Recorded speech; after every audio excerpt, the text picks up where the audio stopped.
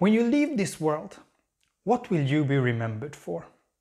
Now that is a very deep and thought-provoking question, which I've asked myself for many years, and it's been very difficult, challenging, and even to the point where I've gone on multiple journeys around the world to try and discover, try and understand what that exactly means for me.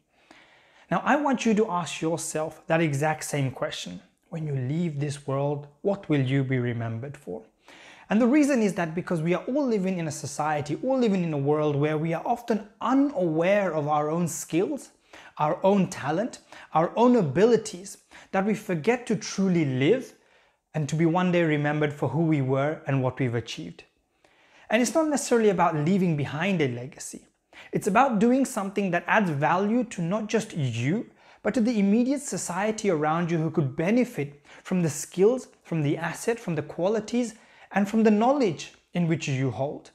And you see, I went on a journey around the world to inspire a million people not so long ago. I traveled to 31 different countries to try and understand exactly what that meant for me. But if I was to tell you that the journey of understanding when I leave this world, what will I be remembered for, what that actually means for me, it took a journey of self-discovery to understand who I am, where that level of belief comes from, that passion, that motivation, that determination to want to go on this journey. And I want to tell you a very quick story, a story that is built up on 4 key pillars: inspiration, knowledge, opportunity, and growth. The fundamental 4 pillars which I personally believe is for self-development.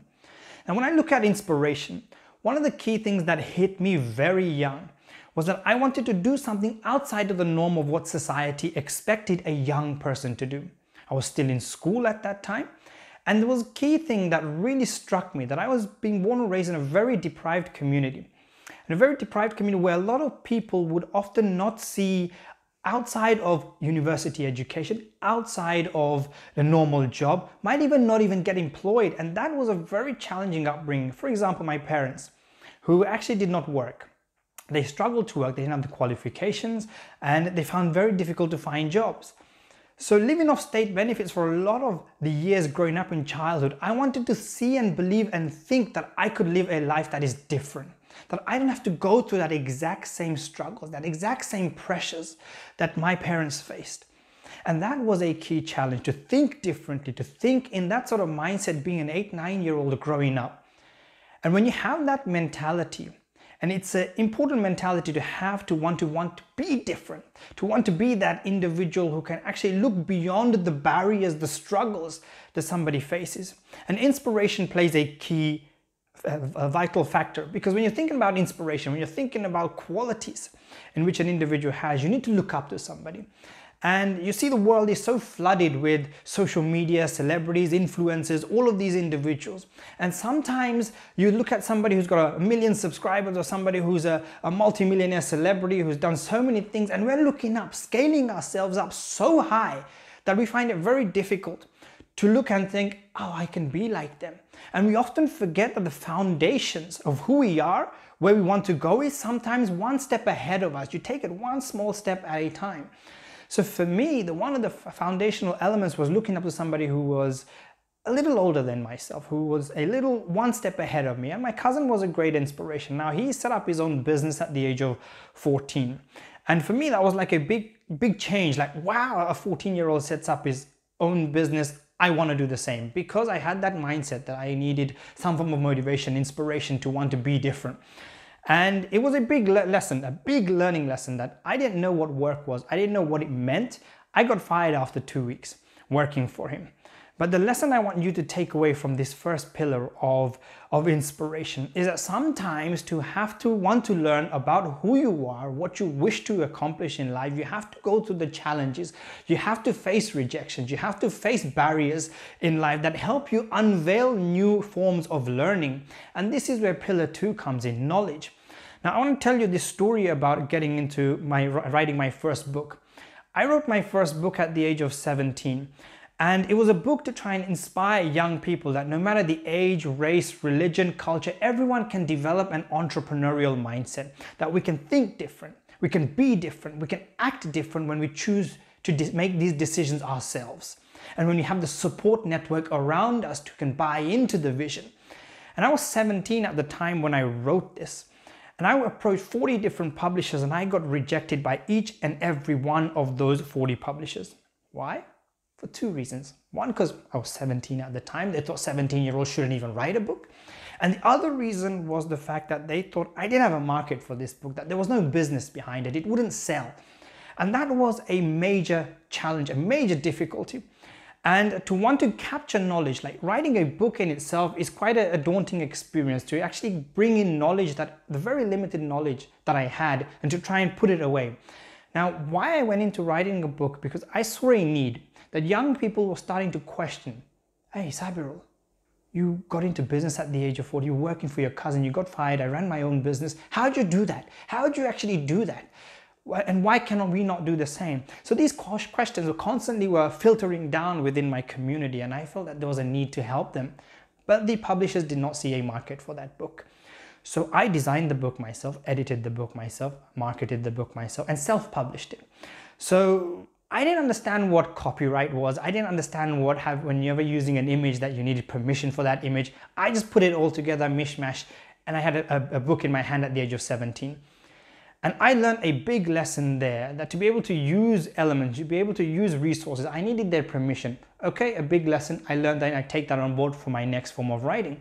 But what happened was this rejection I faced from 40 publishers, to then go on to prove myself that I am worthy, that I do have the capacity to bring a book to my hand and to inspire other young people that they could achieve the same, they could achieve their dream, they could turn their vision into reality. That is possible. And so it happened that when you're going on a journey of self-discovery, you not only feel motivated to want to make a form of change along the way, not only do you want to break the barriers, break the matrix, that the stereotype in which society presents you, but what you also want to do is gain from that inspiration. What builds you up, that self-belief, where it comes from, is somebody who can inspire you, motivate you. I want to be like them. I want to do something. I want to take an element of their skill set and I want to make it my own. And then when you have it in that second element of education, knowledge, the second pillar, you learn by doing. And this is exactly what entrepreneurship is all about. This is what self-development is all about, because we are far too driven by the idea that everything is theoretical. We go to school, college, university, get our degrees, and then we put everything into practice. But when you do it the flip side, why not learn by doing? See, I got into writing. I didn't know anything about writing. I didn't know anything about publishing, but I got into these elements simply by doing it.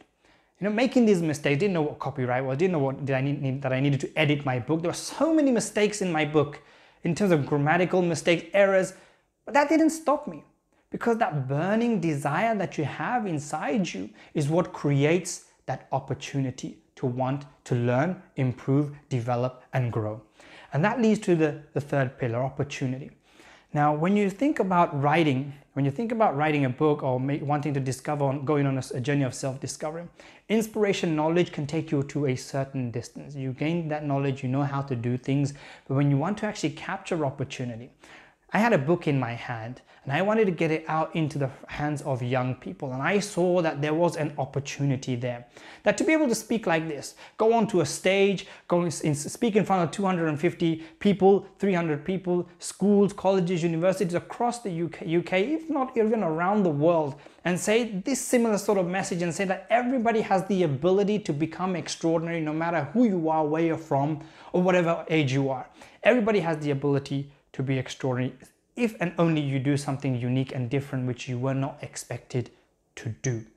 And I think age plays a critical factor, and this is a message especially to the young. If you're a young person listening in, you hold a substantial advantage doing something different, outside the norm of what society expects you to do when you're young, because it's not expected of you. When you hit the age of 30, 35, 40, it's more expected. So it's much more difficult, but it's not to say it's impossible, because there is no right or wrong in when you start. But the whole point is, if you're a young person listening in, you want to start early, because then you break the norm, you break the stereotype, and it's actually a lot easier.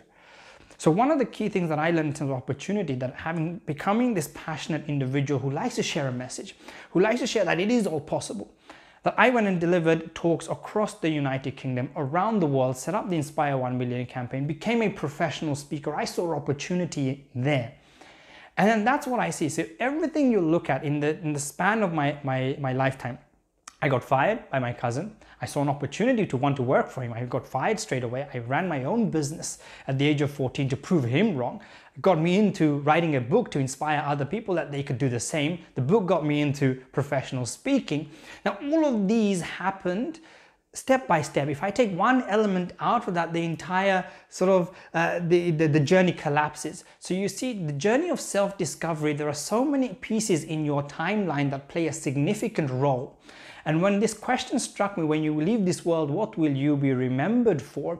It is not a form of change, because change, anybody and everybody say, I want to change the world. They grow up and say, I want to change the world. I want to do something that will change the world. Now, change in itself is a big word. The reason being is no change happens overnight. It is you plant a seed and then you progress over time, and then over time things happen that lead to that change. So it is about that, having that important to create these sort of snowball effects that make this bigger and bigger and bigger, so that you're able to fulfill a journey, fulfill a dream, fulfill and create a legacy that can one day inspire others. When you look back into the timeline of self-development, inspiration, knowledge, opportunity, and then growth, we often evade the element of growth in our self-development purely on the basis that we felt inspired, we feel motivated, we know how to do things, and we think that this is it. And then we go into the element of learning by doing and putting it all into practice, creating that opportunity. Hey, we've made a few bucks here and there, and that's it. That's our life, and that's our way of doing it. And then we try and continue these, repeat these three cycles. And that becomes a very challenging, very difficult momentum if you don't focus on the element of growth. Now, when it comes to self-development, growth is so important, especially with an entrepreneurial mindset, that it's all about the support network around you, the bubble that you create around you, who are able to continue to push you, hold you accountable for the actions you take to be able to fulfill that vision that can one day answer the question, when you leave this world, what will you be remembered for? And to create some form of change. Because change in itself is not something that happens overnight.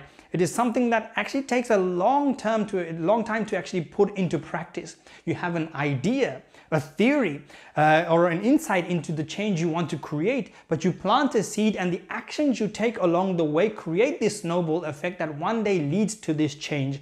And that timeline in which you create is so important, and that in itself is what can one day answer that question, when you leave this world, what will you be remembered for? But when you're thinking about growth as a whole, I encourage people who want to have any form of career success, any form of knowledge in terms of what they wish to do and the legacy they wish to leave behind, is to have a support network who can actually feed in new ideas, new form of learning, new form of doing, and actually keep them accountable in their practices to be able to make things happen. It's one thing that helped me with my publishing, with the new book coming out later this year in December, called Build Your Confidence on Stage. Without the support network, I wouldn't have had the idea to one day be planted an opportunity, or be told, and here's an opportunity to write a book on a specific topic, and you go about and doing it. Because without that support network, it's very challenging, very difficult to be able to put into practice certain ideas and implement them. So over the course of my journey, I think the whole life experience, if I take one element of my life away, the timeline almost collapses. So appreciate what you do, appreciate who you are, but build that self-belief, that character, create that person that you want to be, and ultimately you will be able to live a life that is worth the time, worth the value, and you feel proud of who you are, because you've actually left behind a footprint that can one day inspire and empower others. So I hope I've inspired you all to bring the world at your feet. Thank you very much.